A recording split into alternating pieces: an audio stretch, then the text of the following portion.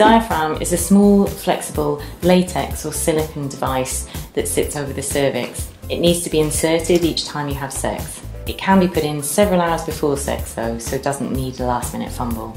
It needs to be used with spermicide and it needs to stay in place for 6 hours after sex. The diaphragm is good, it's reliable if you use it correctly. It's great for women who don't like hormones and don't want to use the IUD. Diaphragms come in different sizes, so the first time you decide you want the diaphragm, it'll need to be fitted in a family planning clinic or at your GP surgery.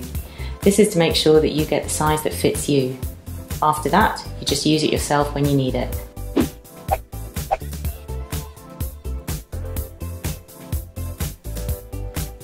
The female condom is a soft, thin sheath that lines the vagina. You insert it just before sex. You need to read the instructions that come on the packet to make sure you use it right. It's effective, and like male condoms, it's the best way to protect yourself against sexually transmitted infections.